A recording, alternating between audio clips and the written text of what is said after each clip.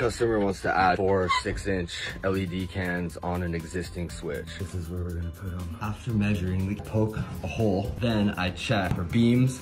You need to adjust the hole saw cutter for 6-inch. After measuring and making sure there's no beams in the way, now we're gonna cut the hole. I drilled with my 6-foot long bit the existing recess light. With using the entire 6 feet, if you know how to drill with a long bit, it stays low. I tied a pull wire to the end of the bit. We're gonna pull it back, tie the Romex, pull the pull wire back.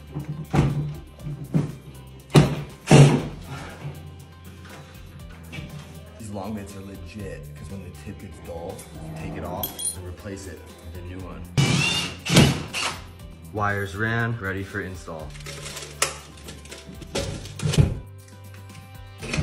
And that is your finished product.